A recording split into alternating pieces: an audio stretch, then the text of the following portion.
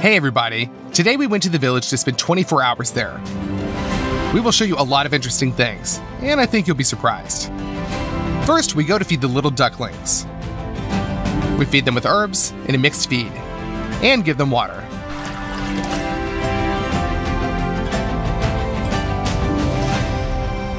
We also feed the chickens. Take the goat out to pasture so that she can eat fresh grass all day. So that she doesn't run away, we tie her to a column.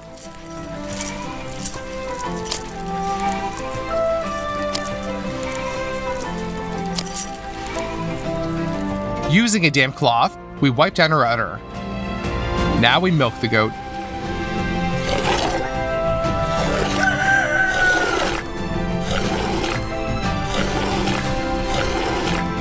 We got a whole pot of milk. We put a handkerchief on top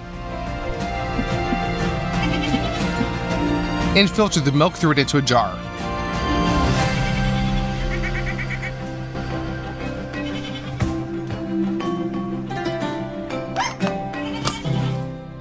Now we have 2 liters of natural goat's milk. It's time for breakfast.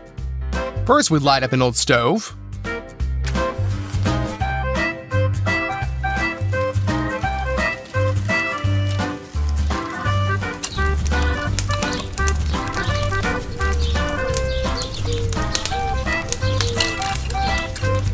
And we put a kettle with water on to heat up. Pluck mint directly from the bush.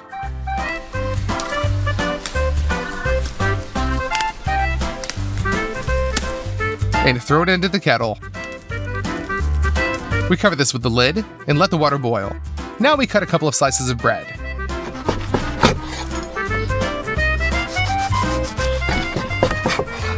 And spread some homemade butter on top. We put sugar into a spoon and sprinkle it on top. And we're left with these sweet sandwiches. Remove the kettle from the stove and fill the cup with mint tea. We have a quick breakfast and gain strength for the whole day. It would seem that everything is so simple. Bread, butter, and sugar. But how delicious is it when the products are all homemade and of the highest quality? Do you know why our grandmothers value bread so much? Everyone knows the saying that bread is the head of everything. Now I will show you what efforts had to be made to get it. Every self-respecting villager plants wheat in their garden. They were waiting for the middle of summer when it would ripen and the stalks would dry out. Then, together with the neighbors, everyone takes sickles in their hands, and they all start plowing the field.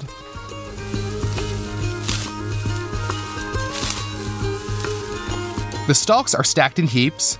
This job is very difficult, especially when you're working in such heat. The field is beveled, and there are a lot of piles with stalks on it. We take 2 bundles of stalks and twist them together to make kind of a rope. And with its help, we bind a large bunch of wheat. This is called a sheaf. We spread out some kind of tarp and put the sheaves on it. To thresh grain, you need a special tool, a flail. We don't have one, so let's ask a friend to do it. I think you know him very well. This is Andre. He definitely knows a lot about working with his hands. Alright everyone, so in order to make a flail, the first thing you need to do is thoroughly clean the sticks from the bark.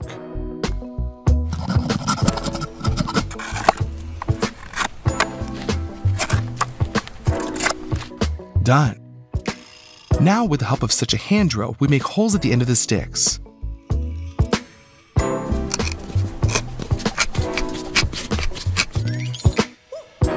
Now we unwind a long piece of rope.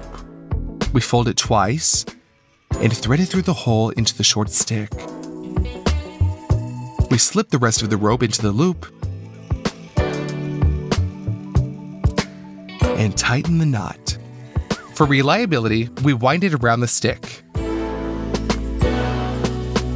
Then we push the rope into the hole in the long stick. We measure out how long we need the rope and wrap the edge of a long stick in a circle. To securely fix the rope, we hammer a wooden peg into the hole.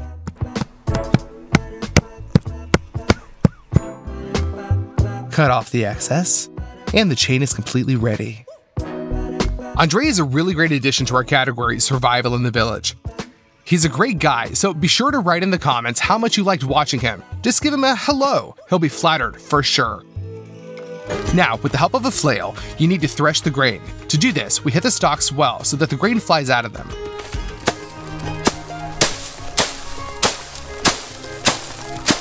Now we remove all the extra straw. We take a bucket, pick up more dirty grain with our hands, and start pouring it from a great height. The grains are heavy and fall straight down, but the wind blows away unnecessary light husks. Thus, we are left with a bucket of grain. Pour that into a bag.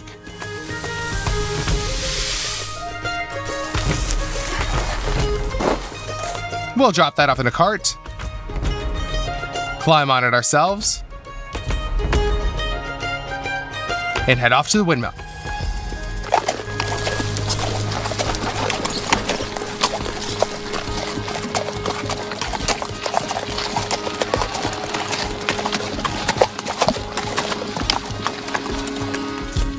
We've arrived. Now we'll go by foot.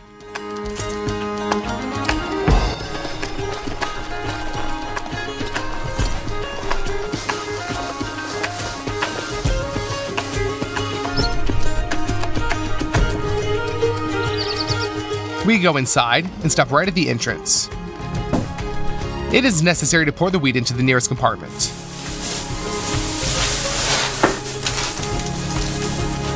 After that, on the 3rd floor, we remove the windmill from the brake. The wind begins to gradually unwind it. Giant gears rotate inwards toward the shaft. All the mechanisms of the mill begin to work. On the 1st floor, we raise the flap. The grain gradually leaves and goes into a special trough. We close everything so that the grain does not fly out. Wheat rises along this track, and we go ourselves up to the 2nd floor. Here it goes into a special sieve that holds up all the stuff we don't need. Only pure grain flies out. We open the flap, and the already sifted grains are poured into the bag. We rise even higher. We pour the wheat into the next compartment. In this thing we have 2 millstones. 2 of these huge flat stones that rotate and crush wheat with their weight, turning it into flour. It seems like at this stage the flour is ready, but not really. It goes to the screw tracks, along which it descends to the 1st floor, and on the way it's also sifted. In the end, the purest flour goes straight into the bag. That's it, we finally got the flour. Now let's make bread out of it. We break wet yeast with our hands directly into a bowl, fill with warm water, add a couple of spoonfuls of flour, and knead.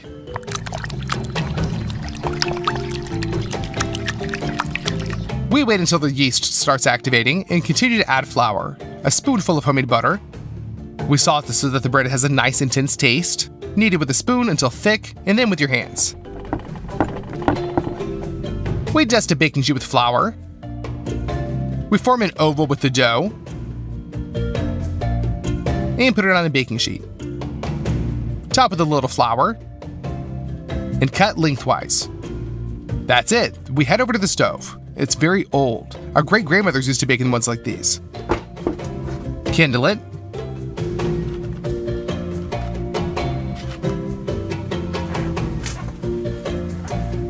Wait until everything burns down and the stove warms up properly. We push the coals to the sides.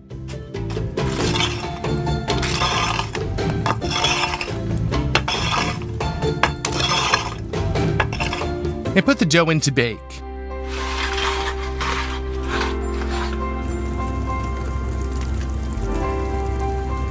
We close the stove so that the heat doesn't get out. After half an hour, we take out the baking tray with a shovel. Just look at what a beautiful loaf of bread turned out. I think now you understand why bread used to be considered the most valuable product on the table. After all these preparations, we dirtied our shirts. Previously, 2 devices were used to bring clothes back to normal. This is an iron and a washboard. We rub the shirt with laundry soap.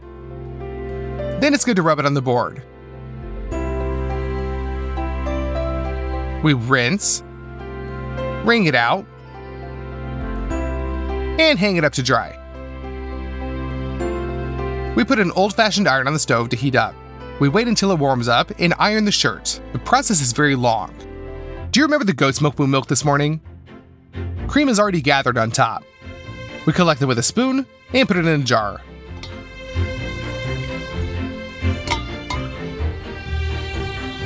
If you let it settle, it'll become even thicker. And it's very easy to make butter from this. To do this, we use kind of a churn. It consists of a barrel, a lid, and a stick with sort of a washer at the end. Pour half a liter of the warm homemade cream into the barrel. We return the stick, close the lid, and start churning.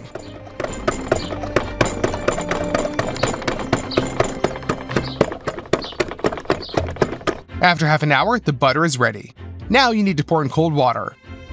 Then it'll rise. We wash it with one hand. Cover a small bowl with gauze. Shift the butter into it.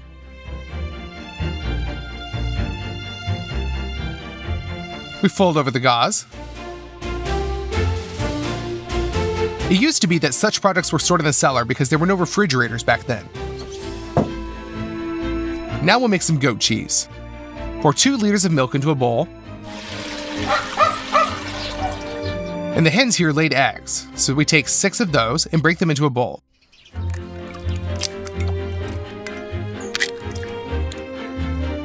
Pour half a liter of homemade sour cream on top.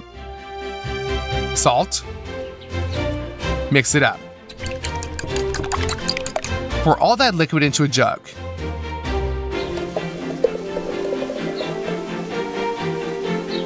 When the milk boils, pour in a thin stream. At the same time, we constantly mix.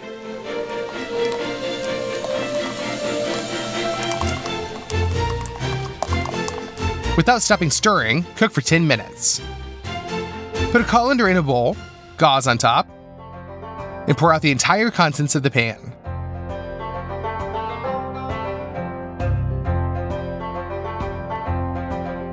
Fold up the gauze, and drain the mixture. We put our future cheese back in and under a press. We take the basket ourselves and walk through the whole village to the forest for mushrooms. There has been rain recently, and we immediately find a buttermilk mushroom. We cut it off. Not far from it, we find another one. And put it in the basket. Several more times we found 1 mushroom each. Then we came across a whole clearing of them. So in half an hour, we found about half a dozen buttermilk mushrooms. That's enough for us. We decided to cook mushroom soup. We put a cauldron of water on the fire, clean all the mushrooms, cut them into small pieces. Now let's throw them on to cook. Let's go to the garden for the rest of the vegetables. First, you need potatoes. To dig them out, we use real horsepower. We tie the plow to it with chains. Now one person leads the horse, and the second one directs the plow. A row of potatoes is dug out in 15 seconds. We collect it in a bucket.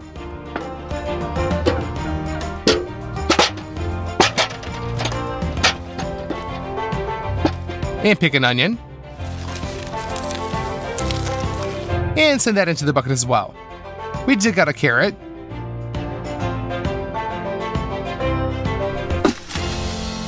And a couple of heads of garlic.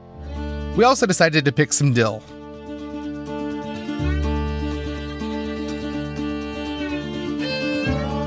Now we go to the well. We dump the bucket in.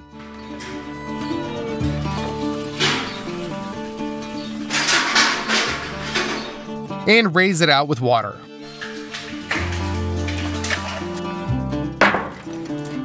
We trim our vegetables and clean them.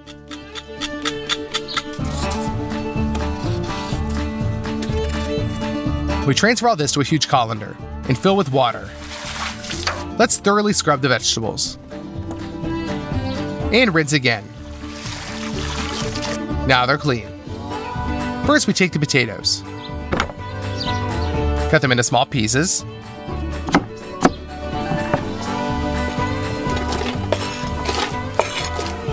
Next, you need onions. Finally dice them.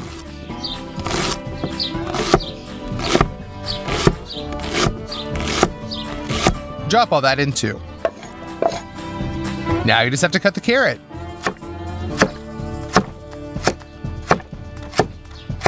And set it into the soup. Salt it. And mix it up. That's it, the soup's ready. Let it cool down gradually right on the stove. Now let's prepare the last dish for lunch. Cut the pork first into slices.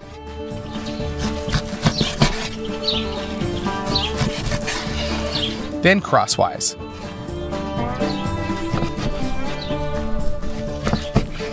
We take 3 potatoes, cut them into the same pieces.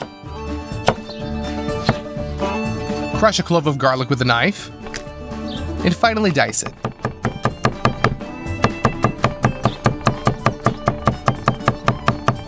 We'll salt it all, pepper, and mix with our hands. We transfer this to a clay pot and put it in the oven. Just for a half an hour, and the pork and potatoes are ready. We release the cheese from under the press. We take it out of the gauze and cut it into slices.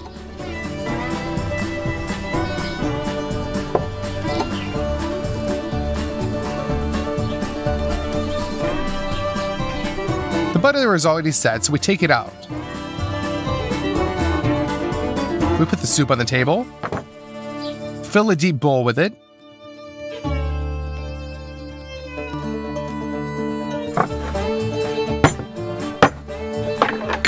and we'll wash this down with Grandma's homemade juice.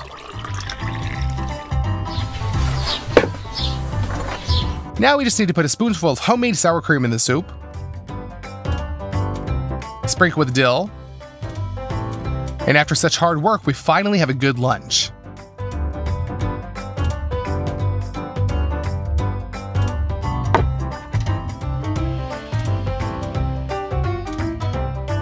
Everything is homemade and very tasty. I think those who spent their summers at Grandma's will understand me. While it's still light outside, we tie a can to ourselves with a handkerchief and go pick berries in the garden.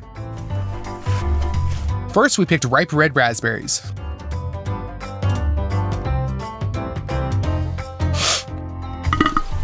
Pour half a cup into a bowl and pick off some mulberry. My grandmother has a very large grove.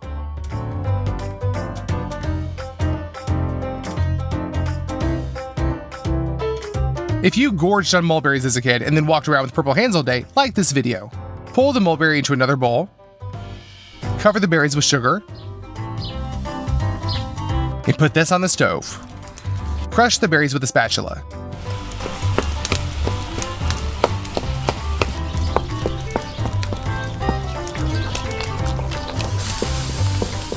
Now cook this jam over the low heat, gradually evaporating it.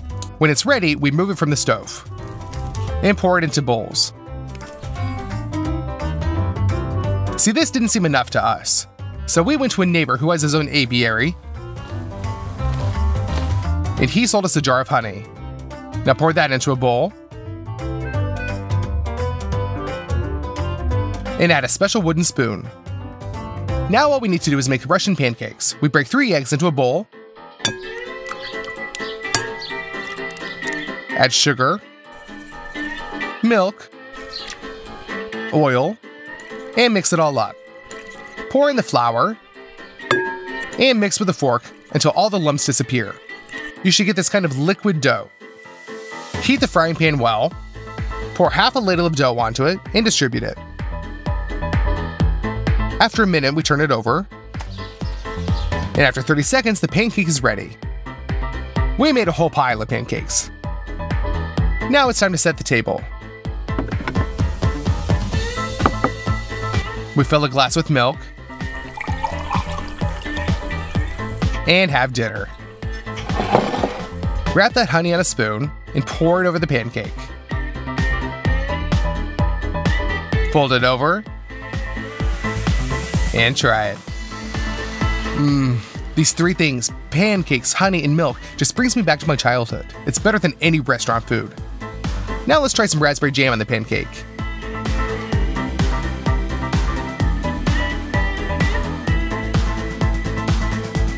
It's also unrealistically delicious. How about the mulberry jam? The taste isn't inferior to raspberry at all. I hope you learned a lot of interesting things while watching this video. Write to us in the comments. Do you want me to do a third one of these? If there are a lot of likes and comments, I'll get the hint that you're interested in this, and I'll come up with another episode of 24 Hours in the Village. Be sure to send this video to your friends. After all, a lot of effort has been invested in this video. And don't forget to subscribe to the channel. See you, everybody.